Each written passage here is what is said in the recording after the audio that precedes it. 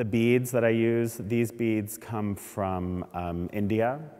And the reason I choose the beads from India is because they have a slight irregularity to them that the Czech beads don't have. The Czech beads are completely the same each and every time, and it actually gives a impression of something that feels more plastic.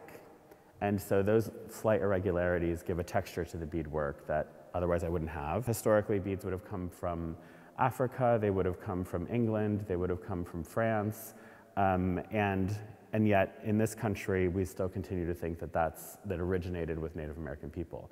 And I want to shift this and make people realize that it's like Native people have always been global. They've always been global.